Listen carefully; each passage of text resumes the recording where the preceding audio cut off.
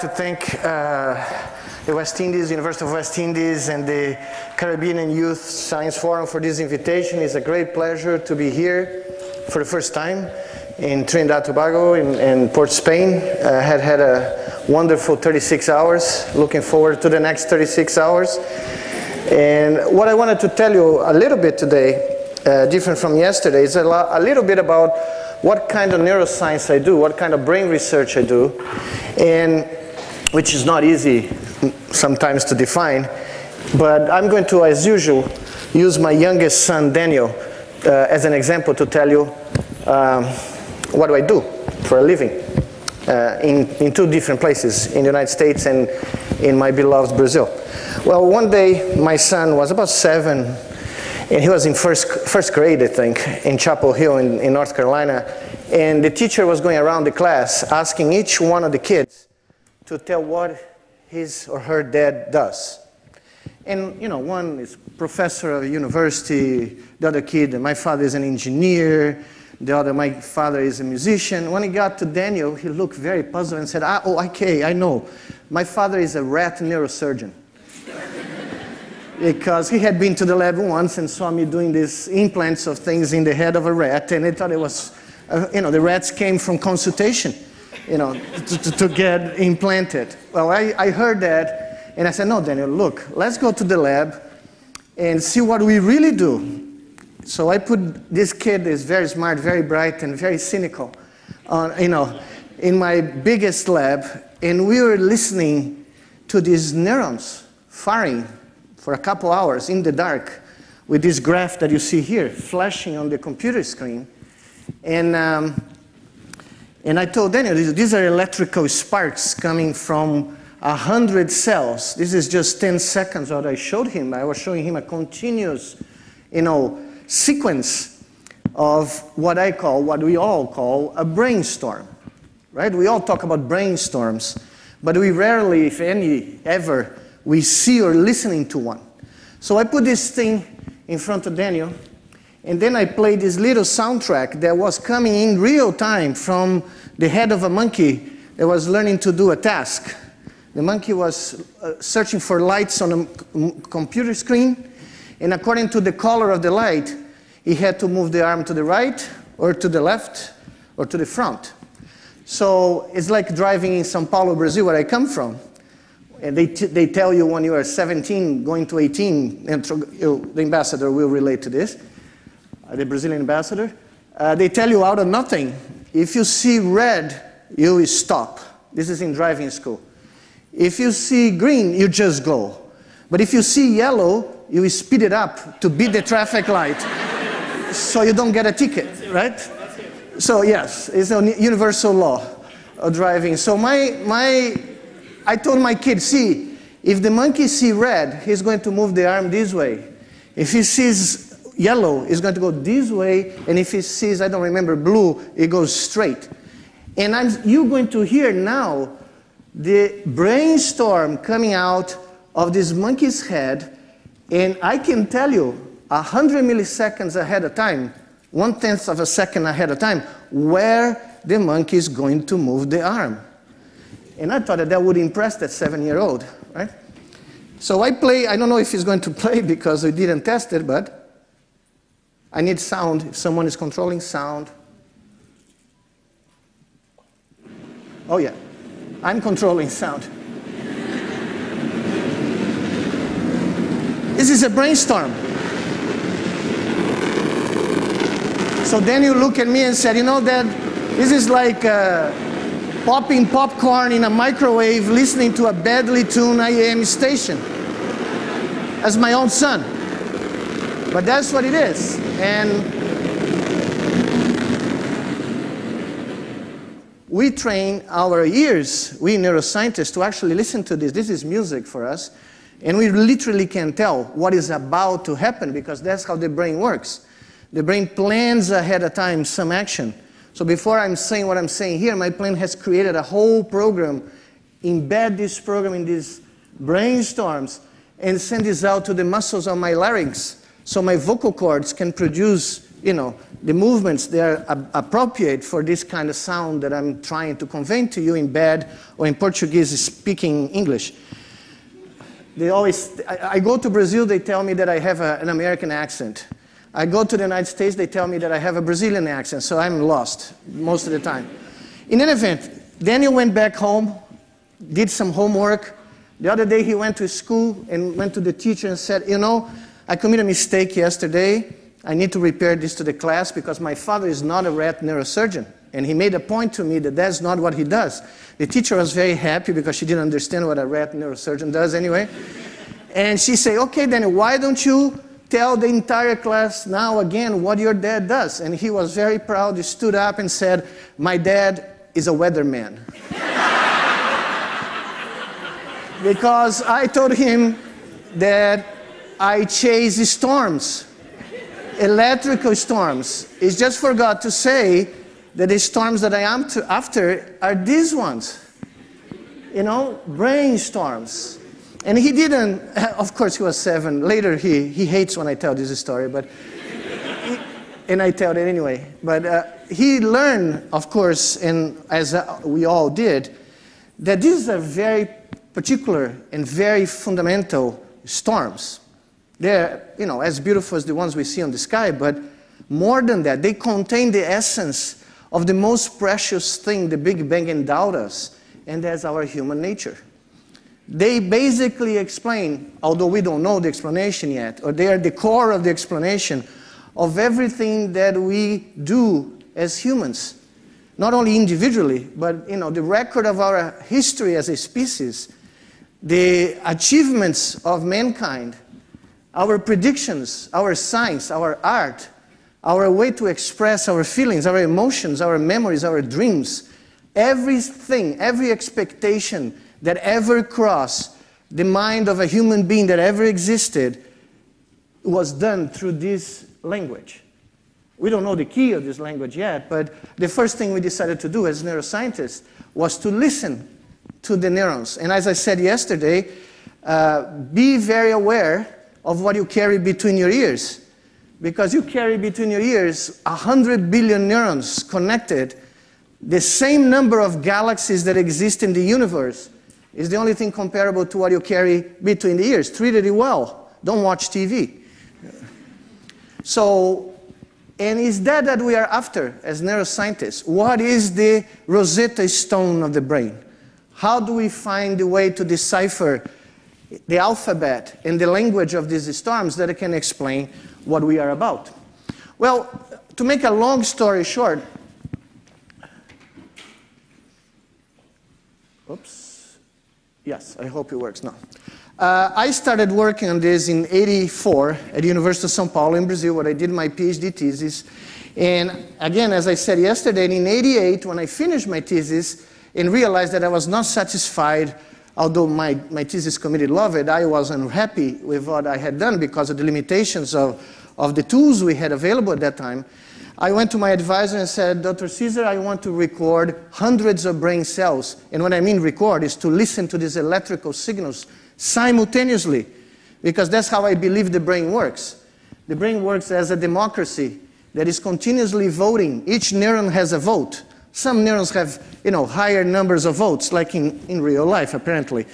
But they are continuously voting to produce a behavior, to produce an output. And I wanted to understand how this population of neurons interact. And at that time, the tools we had available in neuroscience only allowed us to record one cell at a time. I had to put an electrode, a very fine hair-like metal filament, in the head of something alive or anesthetized, most of the time, a rat, and listen to that electrical spark coming, like what you listen to. You listen to 100 cells firing, so the noise looks like popcorn. But I had to listen for 5 years to a single cell when I was a kid. And it was beautiful. It was really beautiful, but it was kind of poor. It's like trying to explain how the rainforest, the ecosystem of the rainforest works by going one tree at a time and characterizing one tree at a time and saying, okay, in 100 billion years, after I characterize the 100 billion trees that exist in the rainforest, I'm going to understand how it works. Because people thought it was all linear. that we just had to sum one tree at a time, or in this case, one neuron at a time, and I would explain how it works. And it turned out that is not how it works. And since science progresses slowly, we probably put 100 years, close to 100 years of our time on that. We learned a lot about individual cells, but we couldn't make much sense of how a whole brain works. So at that point, after a little stint in Philadelphia, when I met a great guy, John Chapin, who was my postdoctoral advisor, at the end of my postdoctoral training, I was going to Duke University 20 years ago, this week, exactly. John and I came up with this idea. Well, how do we listen to this symphony, this real beautiful neuronal symphony that you just heard a little bit, a symphony that has no composer. There was no Mozart composing this symphony that just came through evolution. How do we make sense of this symphony in a way that we can test some hypotheses, some theories on how populations of neurons operate? John and I had developed this technique to basically implant lots, not now one, but lots of these hair-like filaments in the heads of behaving rats, and when I moved to Duke, behaving monkeys, to actually try to listen to more than the 25 cells that I got as a postdoc. That's when I finished 4 years of postdoctoral training. I went to 25 neurons simultaneously instead of one. And I'm telling this now to the young guys here that will be scientists, the young students here. Imagine you have 25 neurons for the first time in history. You go to the largest neuroscience meeting in the United States, and the god of the field comes to your poster. Vernon Mountcastle, which was my hero when I was growing up as a scientist, and comes to me, but why are you recording 25 neurons? What is the point? Why is this better? And a poor Brazilian is standing there with this tall Virginian aristocrat, and he looked at me down. He had a beautiful tie, a suit. I had jeans and a T-shirt. This guy looked at me and said, why is this better? And I stopped for a second in my broken English, and I said, well, it's 25 times better than what you have done. I'm still alive. I still have a career. So my lesson of this is when you're confronted by someone like that, just do your best to confront it back. It works. I'm here. So, and this was real. This was a real sentiment, because people said, okay, you are going to record lots of cells, but what are you going to do with that? How are you going to analyze this data? How are you going to make any sense out of it? What are you going to actually do when you have these data sets? And that's what John and I were looking for 4 years. And we came up with this idea, and we call it a brain-machine interface.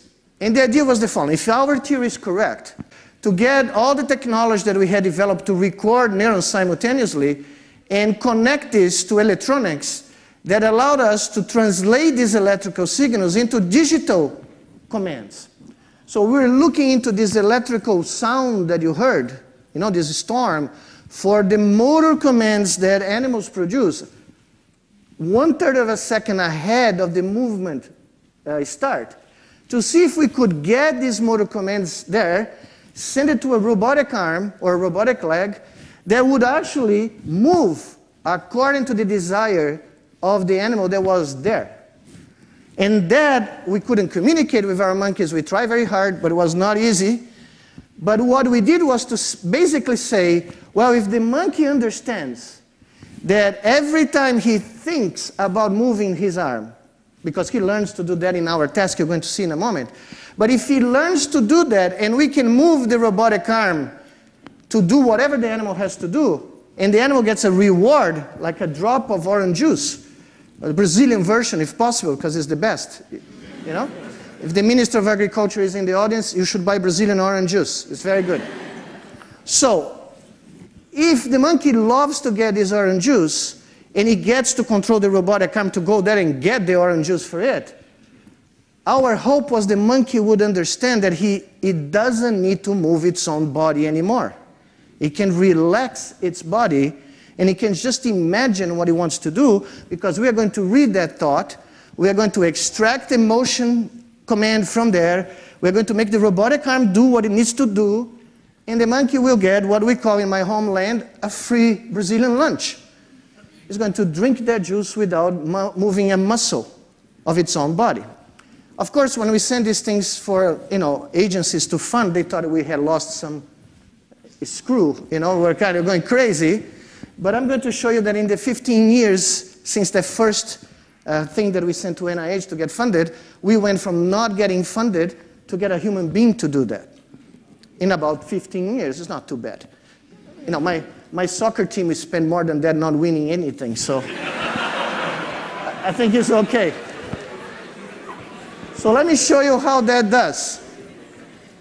Let me show you how this trick is accomplished. So if you don't understand this now, you won't understand anything else. I'm wasting a lot of time here, but I guess time is now relative. But you need to understand the concept of a brain-machine interface. So a monkey needs to do a movement, whatever movement. Let's say move the arm. We are recording the brain activity related to that command of moving the arm ahead of the movement. We are rerouting the signals that describe the movement, transforming them in digital commands to a robotic device that does the movement for the monkey and sends a message to the brain telling the brain that, okay, I'm achieving what you want, so the monkey realizes that he can rely on this loop, this brain-machine loop, to do whatever he needs for the foreseeable future, okay? That's what we projected in 1997. So let me show you Aurora now, introduce you Aurora, my favorite monkey to this day. Aurora was the first one in which we implanted about 100 filaments to record her brain activity and try to see if she would do this. So Aurora was trained to use her arm to move this joystick and play a video game. And the video game consisting of very quickly putting this little computer cursor inside of this target that appears randomly in different locations of the screen. And every time that target goes to the cursor goes to the target, Aurora gets a drop of juice, orange juice. And for that drop of orange juice, Aurora will do anything for you. She really wants to drink that. So look at how proficient Aurora became in playing this game. So she is moving her arm. She's going there. Every time she crosses, she gets a juice. And as a good primate, she's trying to cheat. She's trying to guess it. Sometimes she gets it, but it's 32 different locations. She cannot do by chance alone. And she soon realized that she has to focus on getting the dot inside the target. While we are recording the brain activity of Aurora, we are running this through mathematical models that I don't want to bother you with this. And we discovered that we could get lots of motor commands out of this brainstorm and route this to a robotic arm so that Aurora could actually play the video game without moving her arm. And we didn't know if this would work at all, of course. But 10 minutes after this video was acquired, the previous video, we played a trick with Aurora. We removed the joystick. We turned on the brain-machine interface. So Aurora now imagine that she has to move the arm, but all the brain information that we are recording from 100 neurons go to this mathematical model running a computer, and in less than a third of a second goes to a robotic arm that now controls the cursor that you're going to see. So this image was the first ever of a monkey controlling a device without moving its body, just thinking about and getting it done. Thank you. In the beginning, it is slow because, think about it. This is the first time a brain has liberated itself from the physical domains of a body and is acting in the world through a device that the monkey is not even seeing. The monkey only knows that something is moving the cursor and the juice is coming. So she just goes. She goes to a point in which she drinks 400 ml of juice an afternoon for 1,000 trials of this. She loves it, and she let you know that she loves it because rhesus monkeys vocalize pleasure. So she coos like a baby, telling you, I'm enjoying this, keep it going, you know? So what Aurora didn't know is that in the other room, there was a robotic arm being controlled by this brain activity. And it was the hand of the robotic arm that was controlling the cursor. So this is 30 days later where Aurora realizes that she can play the game using her brain to control the joystick, but she has not lost the function of her biological arms by no means. She can still scratch her back, scratch one of us, get fruits that we put next to her, because she can use the biological arms and the robotic arm at the same time. So in 2002, when we saw this result, we postulated that very likely what was happening is that the brain of Aurora was assimilating this robotic arm as an extension of her own body. Because we all carry maps of our own body inside our brains. As we gain weight, lose weight, even when we lose a piece of our body, a finger, an arm, or a leg through an accident, an amputation, our brains in 90% of these patients continue to produce the sensation that the missing part of the body is still there. It's called the phantom limbs phenomenon. So people come to you, and I saw that as a physician, saying, look, I have pain in this arm, and you look and there is no arm. But the person has real pain. When you measure everything you can measure about pain, the patient has a real sensation of pain that is created inside the head of the patient. The patient is not mentally ill at all. The patient is experiencing real pain because the brain insists that there is a missing, the missing part of the body is still there. So that was what we postulated, that Aurora probably, after a month of playing with this, just thought that she had an extra arm, which is, you have to admit, pretty convenient, you know, for monkeys and for us. Well, let's move it 12 years later. This was just published, our paper just published 3 days before we went to the World Cup stadium. So we didn't even see because we were so crazy that we didn't even notice. But 10 years later, we have done this now in a much larger scale, 10 times more neurons, almost 20 times more neurons, and all wirelessly. So this is a helmet that we put to protect the monkey so the monkey doesn't put the hands inside the implants. It's just to protect, it's like a football, American football helmet, you know, to protect, because monkeys love to play with each other and hit their heads just to play around. That's not good for electronics, you know. It doesn't help. But this is a new technique that allows us to record close to 2,000 neurons right now. In 10 years, we went from 100 to 2,000. And that has a lot of interesting advantages. For instance, this is all the wireless electronics. This is a cousin of Aurora that now plays the same game in our lab wirelessly. Look that she's controlling this cursor and drinking the juice without being sitting in a chair, without having any cables, and she's playing the same game. Much quicker, much more efficient, because now she's playing with 500 neurons, generating the output. Okay? But Cherry, this monkey, she thinks that this is kind of boring. It's just for old monkeys like Aurora. She actually wants to do something more exciting, like controlling a wheelchair. So she goes there and wirelessly moves the wheelchair in the lab using brain activity. This was a year ago. Well, when I get back home a month ago, or close to a month ago, no, 3 weeks ago, my student said that Cherry had climbed another level. She was now driving the wheelchair inside the wheelchair, wirelessly. So these are the 3 positions from where Cherry can come in the lab. This is a camera from the top.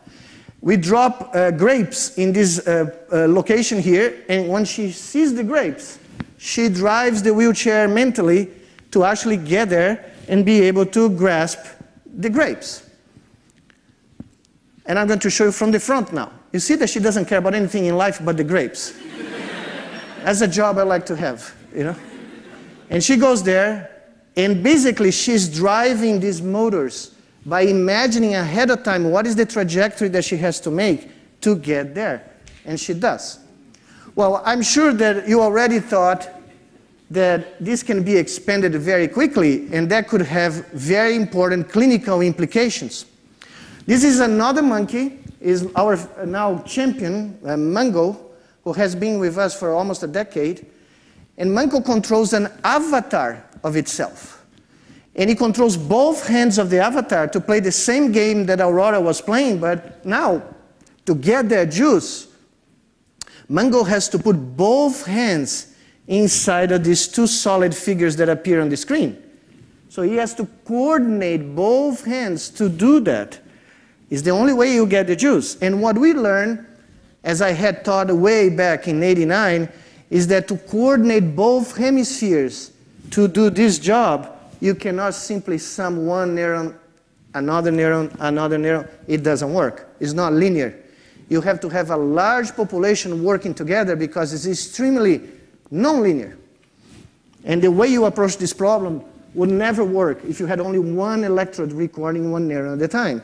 So we are getting a little closer to the feeling that the brain has to be watched or has to be studied, investigated in a different way than we had before. Well, this is basically what I told you so far is how to get signals from the brain to send it to a device.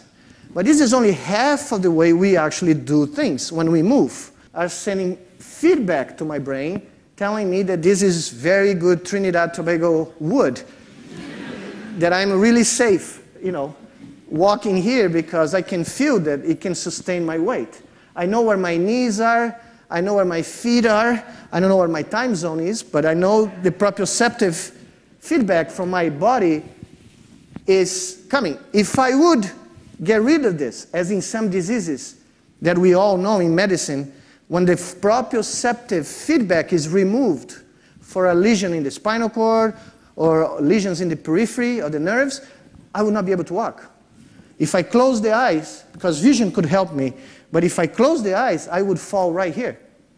In fact, there's a famous disease that doesn't exist in most of the planet anymore, but quaternary syphilis destroys the fibers here in the spinal cord, and you know the patient, you don't need to do any exam if a patient has that, because you call the patient to your office as a physician, as I did when I was a 26-year-old, 24-year-old, and the patient comes to your office stamping the ground because he has to hear the ground.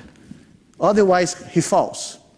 So you ask the patient to close the eyes, he starts swaying because he cannot feel the ground. And then you do the diagnosis without any test at all. So when we did this 4 years ago, we knew that we could do, as you saw, control a robotic arm, but we wanted to actually send feedback directly to the brain to close the loop. And we didn't want to send feedback just through the skin. We wanted to see if we could establish a dialogue with the brain, using the language that the brain actually likes, electricity. So we designed a protocol to code tactile information or feedback in terms of patterns of very tiny electrical pulses that we deliver to the same electrodes to the region of the brain that receives feedback from the skin. It's called the somatosensory cortex, but don't worry about the term. So what we did was to establish that the motor signals would go to the robotic arm, and the robotic arm, or in this case, is a virtual arm, is an avatar of arm. It's cheaper and easier to use. But every time this avatar arm does something, like exploring an object with these avatar fingers, the contact of the avatar arm on the surface sends feedback directly to the cortex. And we ask the question, can the monkey learn to interpret this artificial touch as it does with its own fingertips?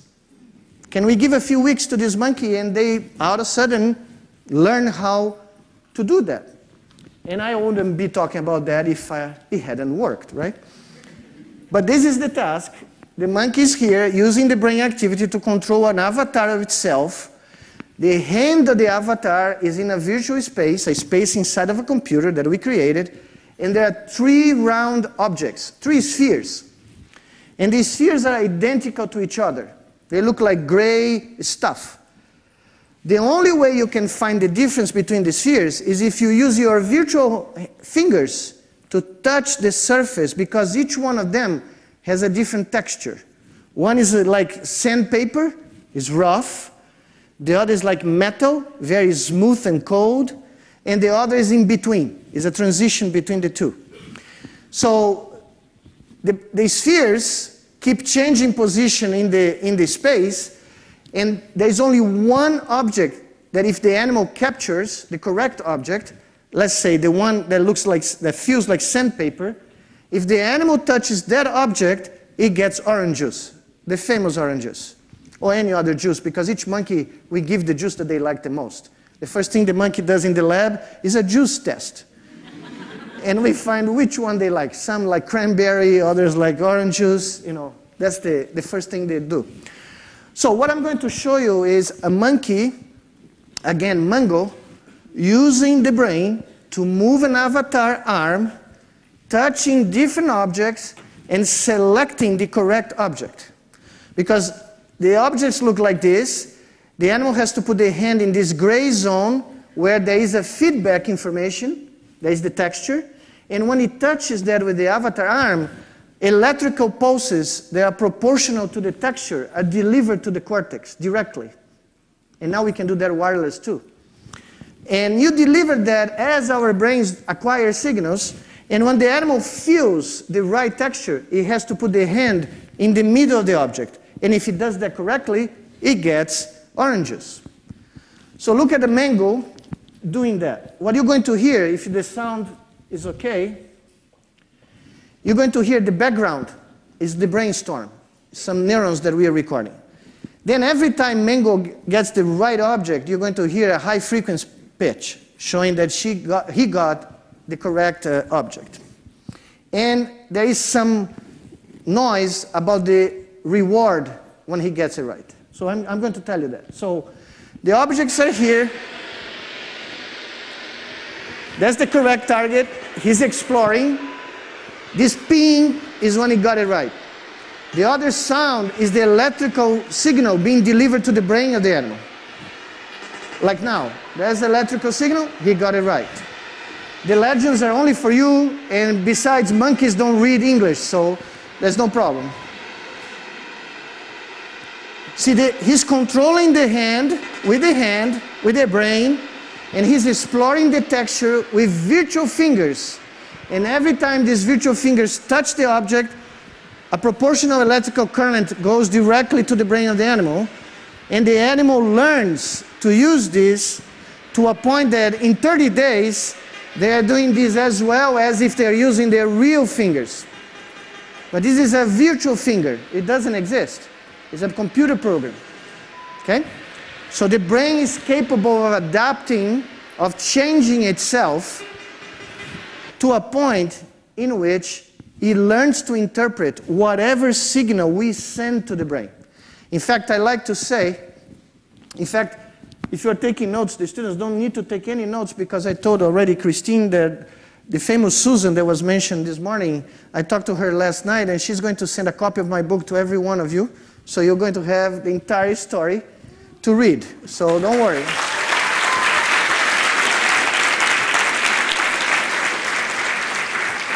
The only condition for the gift is that if you go to Brazil, you root for Palmeiras. And in the next World Cup, you root for Brazil if Trinidad and Tobago doesn't make it, of course. We need every help we can get right now. So, what I say in the book is that the brain is like an orchestra, that as it plays its music, the brainstorms that you heard, as it plays this music, the music itself changes the very instruments that are producing the music.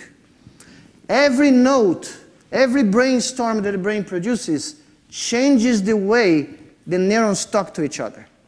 So we're in continuous flux. Our brains are continuously dynamic. So there was an old saying in Brazil that old dogs don't learn new tricks. That's not true. Neuroscience has disproved that. We learn until we die.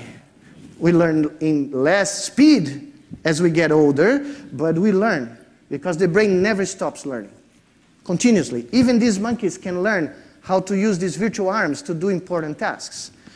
So at that point, we ask ourselves, 2007, what is the limit of liberating a brain from a body? What is the physical limit how far can we take this? Okay? And of course, when you get a neuroscientist and a roboticist and a computer scientist in the same room with some caipirinhas, things get kind of crazy. So I was one day with one of my best friends, Gordon Sheng, that you're going to see in a moment. And he's Australian, but he was born in Macau. And he worked in Japan, and now he's in Germany. So the guy is kind of crazy. And we are together and we are discussing, because Gordon has just built this beautiful humanoid robot. It was the most advanced humanoid robot in 2007. And his name was CB1, Computational Brain 1. It's an amazing hydraulic machine that can do everything with one exception. It's prepared to walk, to move the arms. He has all these legs and articulations, joints, beautiful, but he doesn't have a brain. So I was in that meeting in Brazil, in Natal actually, where we have our institute with Gordon, and I said, Gordon, what about if I lend you a brain? And he stopped drinking, looked at me and said, what do you mean? I said, well, I have these monkeys in the United States that are learning how to walk on treadmills. Because if you basically give support to the body, to the monkey walks like us. They don't like it, they like to walk in the floor, but if they're upright and they're getting juice, they will walk. Every time I go to Brazil and I talk to large public audiences, I look at the wives in the audience and say, if that primate is not working, give it orange juice. You may as well try, right? And we can predict, using the brain activity, the locomotion of the monkeys ahead of time. 300 milliseconds before the monkey steps moving the leg, I know which leg is going to move at which velocity and how long is going to be the step. And Gordon said, well, does that help me? I said, well, you're a computer scientist too. Why don't you create an internet connection between Duke and Kyoto, so we send you the brain signals in real time and get your robot walking under the control of a primate brain. And then you improve a little bit your connection, and you send me footage, video footage, of the legs walking in Japan, so I can project in front of my monkey, and the monkey will only get the reward that he craves if the robotic leg moves correctly, not its own leg. And at 3 in the morning, everything sounds plausible, And it took us 3 years, but in 2007, that's exactly what we did. You're going to see very quickly, because of course I'm running out of time, but I want you to show the whole story.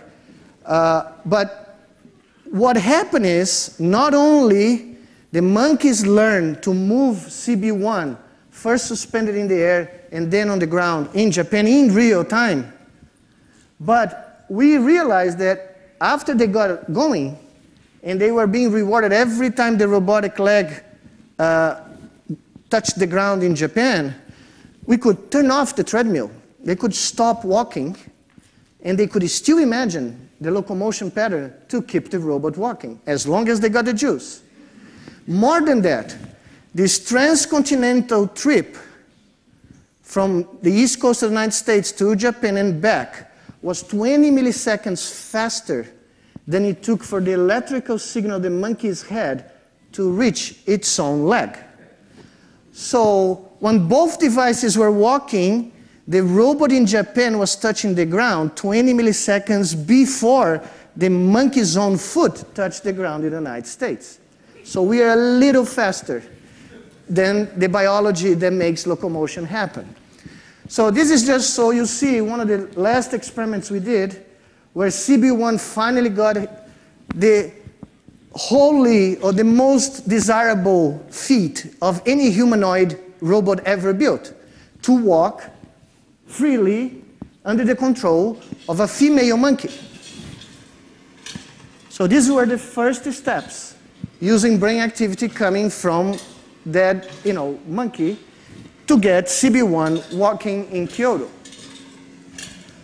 As you can imagine, this gave us ideas actually that we had before with John Chapin back in 2002. We published this in Scientific American in an article in 2002, and we suggested before this robot experiment had been done, that if brain-machine interfaces would grow as we predicted they would, and as developments would improve, the technology and the number of neurons that we can record, it was conceivable that in patients that suffer a severe spinal cord injury that makes the patient paralyzed below the level of the injury, that we could use this technology one day in the future to create a bypass.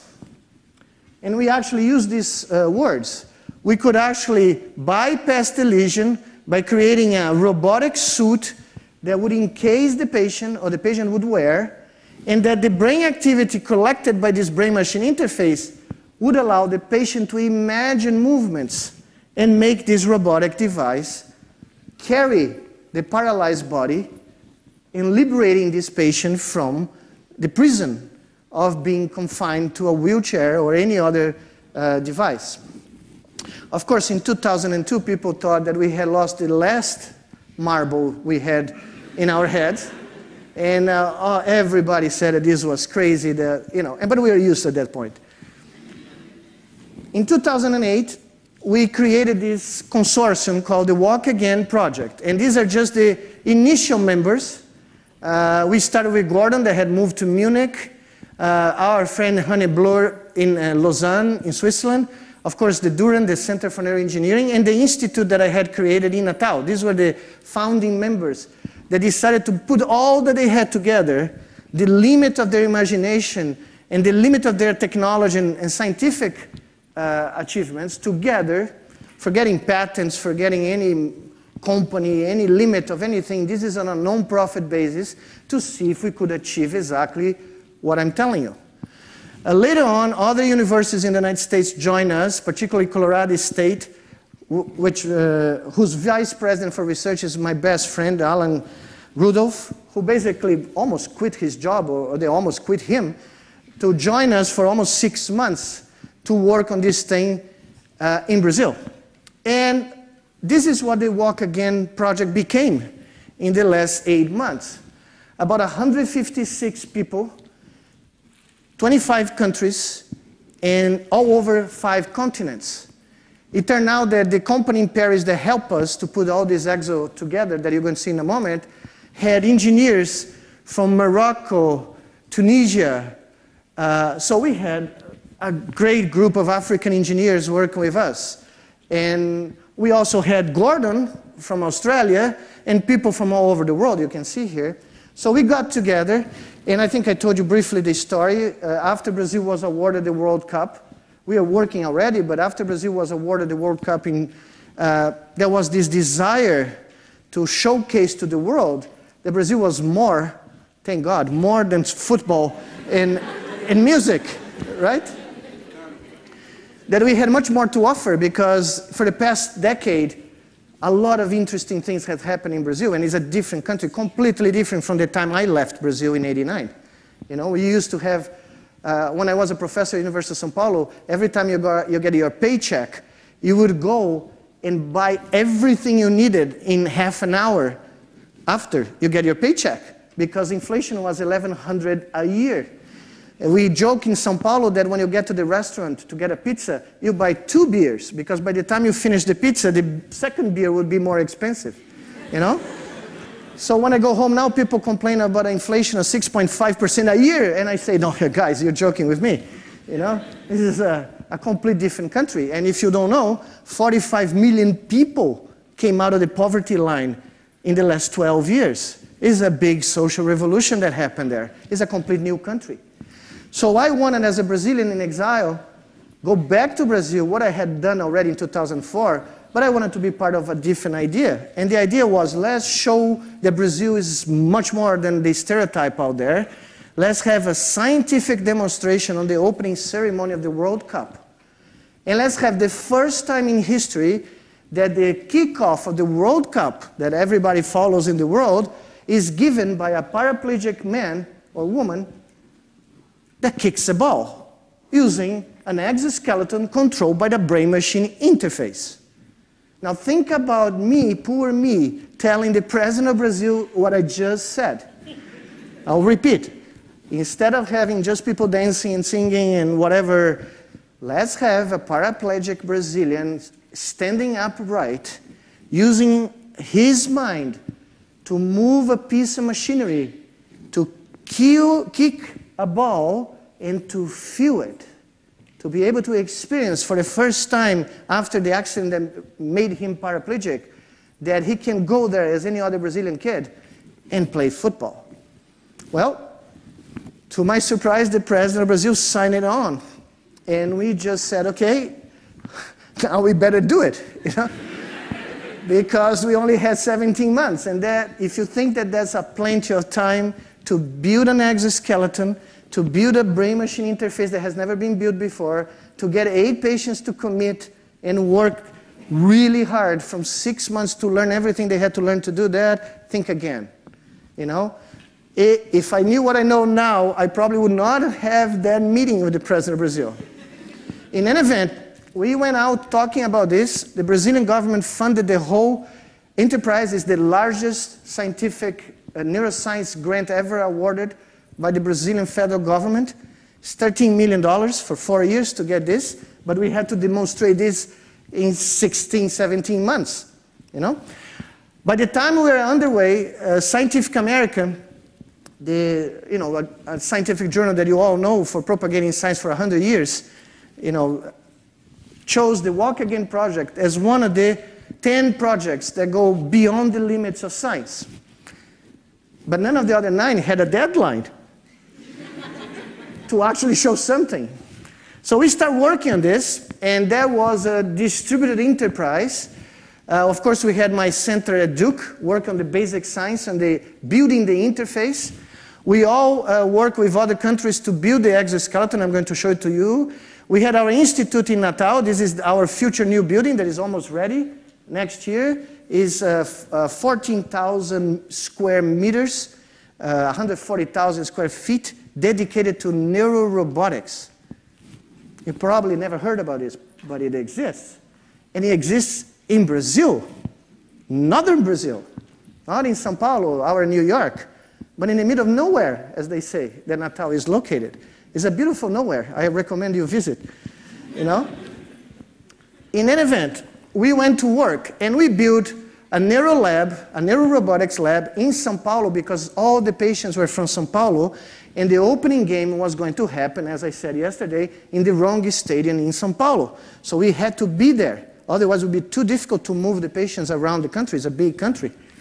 So we start doing prototypes at Duke with monkeys, and we start building this laboratory in Brazil and work 24 hours continuously. Because by the time the team in Brazil was going to bed, the European team was getting there to continue to work. And by the time they were going to bed, the American team was going up. And we rotated. And sometimes we lost who was in bed and who was working, because we went for 24, 36 hours in a row. And we didn't have any idea where we were at that point. And it was the best thing I ever did in my life. I can tell you, I recommend that too. So this is how the exoskeleton that is called Brazil Santos Dumont 1, honoring the greatest Brazilian scientist ever, the guy who actually flew for the first time in Paris in front of 1 million people on October 19, 1901. This guy invented controlled flight. He bought a balloon, he put an engine in the back of this dirigible, he invented the concept of navigation, of pitch, and wings and flaps, and he actually created the first airship that could be controlled by man. So imagine, on a Saturday morning, this guy flew from the Bois de Boulogne all the way around the Eiffel Tower and came back to the same place he took off. So Paris exploded. He was the first celebrity of the world. You know, he's forgotten, of course, because other guys in America invented a plane that is a specific case of controlled flight. But controlled flight was invented by a South American flying in front of the world in Paris, and we know that down there. So the exoskeleton works like that. You collect brain activity not anymore with invasive electrodes in the head, but with a cap, like a baseball cap, that you record from the surface of the skin of the head, the skull. So you can get the electrical signals, not as good, but we can handle it. These signals capture the desire of the patient to start walking, to move, or to kick. And ahead of time, since this is a little delay, it's not as good as the intracranial, but we still have a delay, these signals go to a computer in the backpack, and the computer activates the joints necessary to fulfill the desire of this patient. It happens, though, that the entire exoskeleton, I'm going to show you, has these tiny little sensors for pressure, contact, and temperature. And they're always spread in the legs, forming like an artificial skin. And this sends feedback to a shirt that a patient wears, So every time the patient moves the leg and touches the ground, when it touches the ground, that pressure is delivered to the skin of the patient's arm. So the patient learns to feel his or her legs with the arms, because the arms are still have sensitivity, the legs don't. They don't feel anything.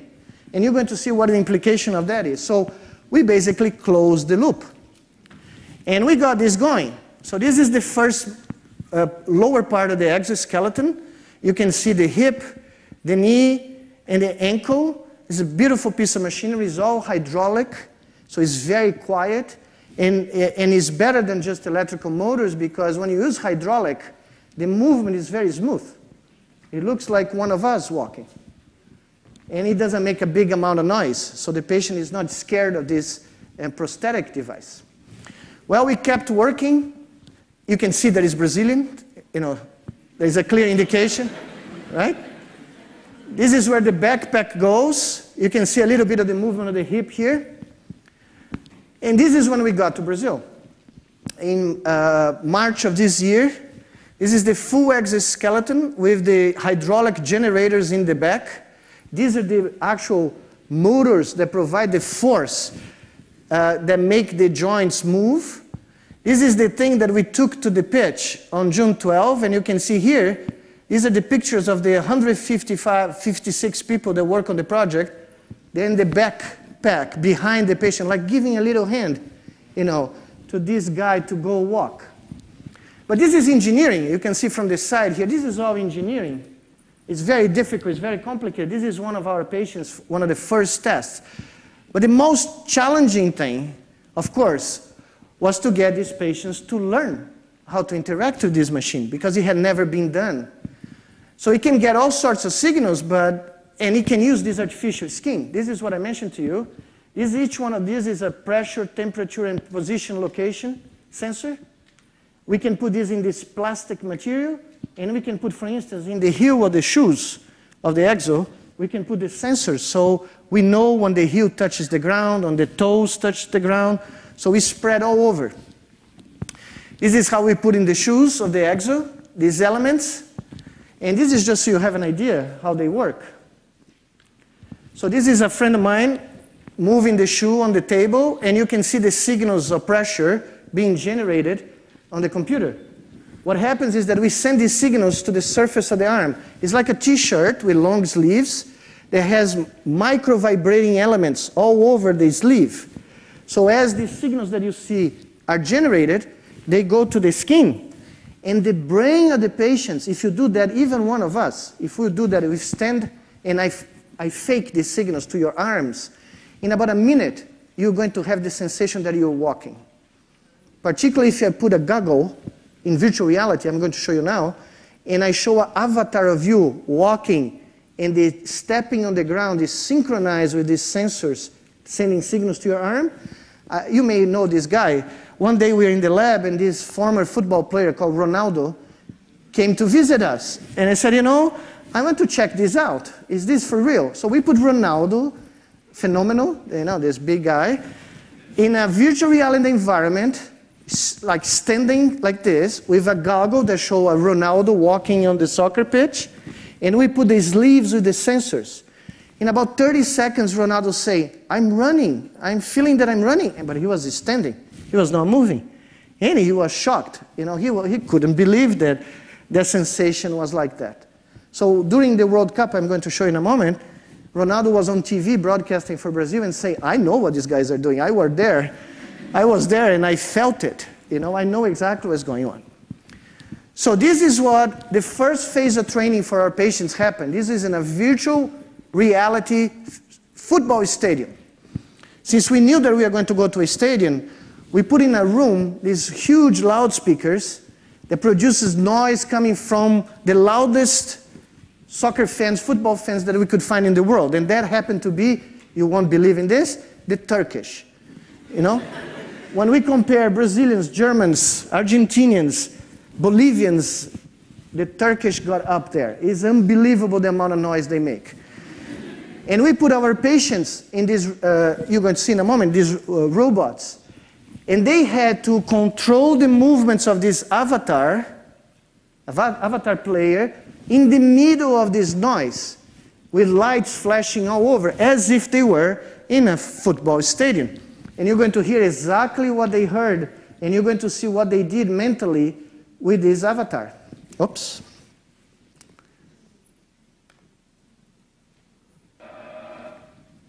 Oh. Is it the Turkish?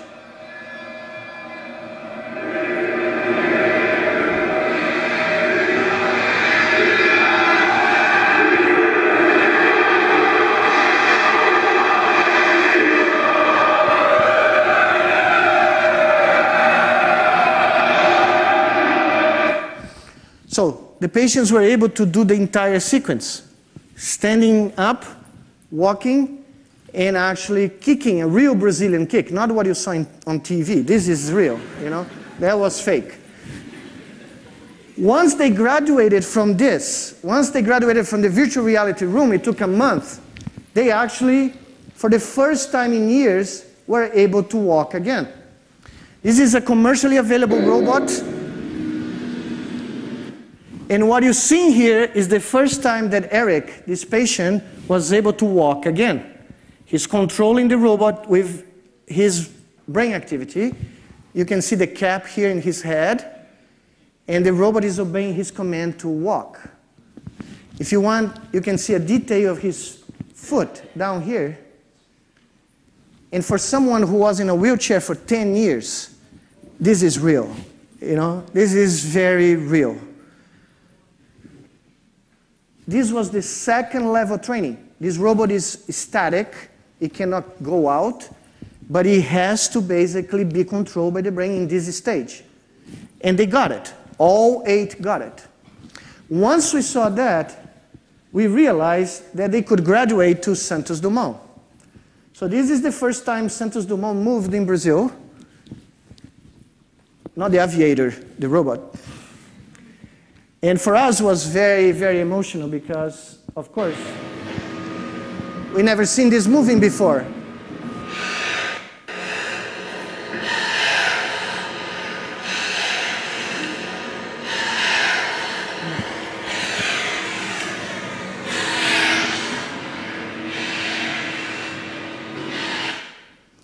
I don't know if this movie is going to work because this is a huge movie, and this is an old little computer, and it has a soundtrack. Because I have to tell you, you think the scientists, most of you may have this impression, the scientists work from 9 to 5, they go home, they have dinner, they read a book, they do some math equations, you know, they put the dog out, they go home, they go to bed, and they wake up the next morning. It's not like that. If you're looking for that kind of job, try something else. Because science is completely out of the ordinary. It's totally for most people and for people doing things that really need to happen. You are there at the crazy hours. You are there, you know, with things that don't work most of the time. But when they work, you celebrate in unusual ways. So this is my Puerto Rican student with a bunch of Tunisian engineers at 3 in the morning, when we actually got this thing to walk on the ground, just with the controllers first, without the patient. And I was there dying because we had gone for I don't know how many hours, not eating. It was hot like hell. It was a summer in São Paulo, you know. And by the way, this, by chance, this laboratory was built 800 meters from the house where I grew up. So I was back in my neighborhood after 30 years. By chance, I didn't design this. I didn't decide where the lab was going to happen. So I was there remembering all these years playing soccer on the streets, and here I am inside a bunker with a robot that doesn't want to work. And this is the first time we put this thing on the ground, and it happened.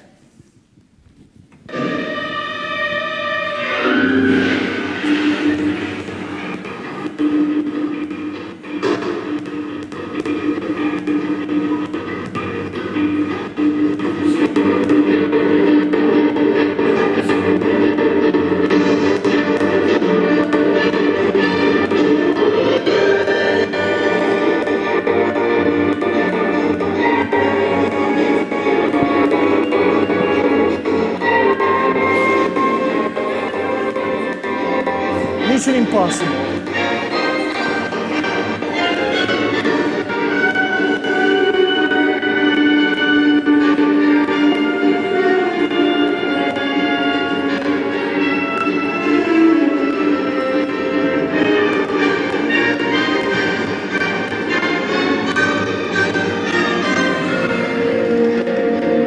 Synchronized to perfection, the music.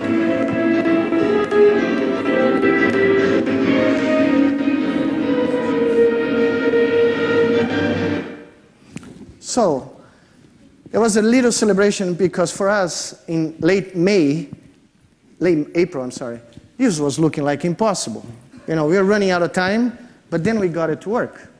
We got it to get all the robot working, but there was something missing, of course. The patients had gone through all the training that I mentioned to you. They were able to control that commercially available robot, but we had to put them in this machine. And it happened. And it happened to all 8. Every one of them did it. And this is just to show you what we had planned for the entire ceremony of the World Cup. And this is one of our patients who is controlling with the mind. You can see the lights here. This is the sign that the EEG is working.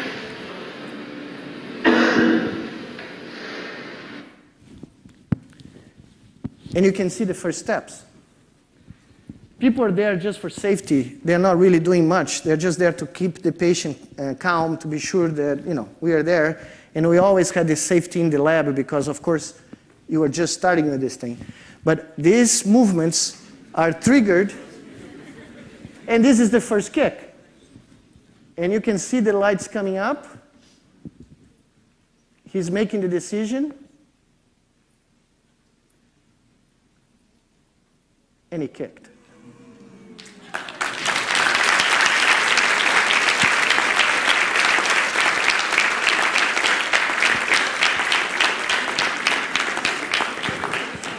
I took the sound off because everybody's screaming, "Go," you know? Because everybody, you know, everybody was very moved. And he's telling us how it is to kick a ball after 7 years, close to 7 years, you know, and to feel it. Well, we had planned all this thing. We went to the stadium, and now I can introduce you to Gordon, famous Gordon, who was the coordinator of this exoskeleton building process that counted with 20 other engineers in Germany, in France, and in Brazil. You see that he's shorter than the machine, you know? But he's a phenomenal guy. This is in the stadium. This is in one of the rehearsals, the first time a robotic device was put in a soccer field and tested 10 days before the opening.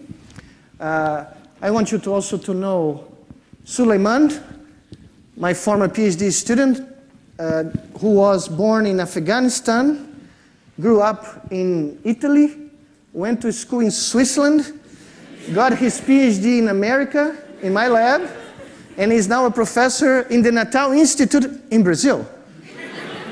And it was Suleiman who was chosen by the entire group, because of obvious reasons, to be the guy who placed the ball in front of the exo during the opening ceremony of the World Cup. And I cannot show you the footage because you don't believe in this, but it's the full truth. FIFA doesn't allow me. FIFA didn't give me the footage to anybody. Not even the Brazilian government has the official footage because during the ceremony, to our shock, they had promised us 30 seconds of camera to show the entire demo. And the entire demo, it was supposed to be, as you're going to see in a rehearsal here, a few minutes before we went to the field. Juliano was to be there. The ball was to put a place in front of him, and he would do the mental maneuver to move the leg and kick the ball. And he did. And we saw, I was just behind him. And of course, we are so, because we are with the patients there, 25 of us, plus the 8 patients on this side of the pitch, the president of Brazil above us, the lady who signed on this thing for us to do, she saw it. But they didn't tell us anything. And by the time we did this demonstration, we learned an hour later, because we're so out of communication with anybody at that point, that they only show a few seconds on the TV. Just a few seconds, when they had agreed to show the full 30 seconds that the demonstration took. When they told me that we had 30 seconds, I said, it's impossible to do. no robotics demonstration can be done in 30 seconds. That doesn't exist, but we did it. We were able to make it. In fact, we trained in the stadium more than the Brazilian team, apparently, for 1 week. It's true, I'm not saying any news, am I? We trained for a full week, and I can report to you that we did 55 kicks. And out of 55 kicks, 54 worked perfectly, which is, again, better than the Brazilian team. So if you promise not to tell FIFA, I'm going to show you what Alan Rudolph, my best friend, captured in his cell phone 10 minutes before we went to the field, the last rehearsal, you know, because of course robotics is complicated. We're using a brain control robot. Something can go wrong, we don't ever know. And we are in front of, in theory, 1 billion people. Not to mention the 70,000 people. I can tell you, walking to that stadium was one of the greatest experiences of my life, with all these people cheering us up. Because, as I said yesterday, the most amazing thing, independently of FIFA, I don't care about FIFA, independently of these guys, the land of football, the country that invented the beautiful game, not the British, forget them, you know? The land which really invented this thing was talking about science before the World Cup. It was everywhere. People wanted to see the kick. People wanted to see a Brazilian piece of science, a gift of Brazilian science to the world, to all the 25 million people out there that need hope to continue to believe that they will walk again, and that's what we want to do. So Alan took this because we wanted to do a last test. And what you're going to see is the entire color show that we had prepared to show to the entire world, that they miss when they show on the opening.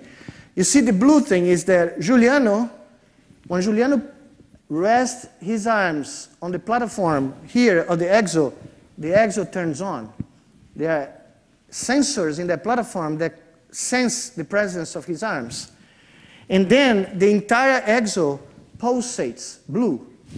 And that pulsation means that Juliano can control the movements of the exo, and the exo can send feedback to him. When Juliano takes the mental decision to do the kick, you're going to see these flashes of green and yellow light coming from the head to the leg. And then the leg kicks, and the exo goes into red explosion, okay? And that's what we prepared over 6 months. It doesn't matter that it didn't come out all on TV. What matters is this. You see the pulsation? Suleiman is about to put the ball. He took the decision. Look at that. There's a little glitch in the video, but he kicks.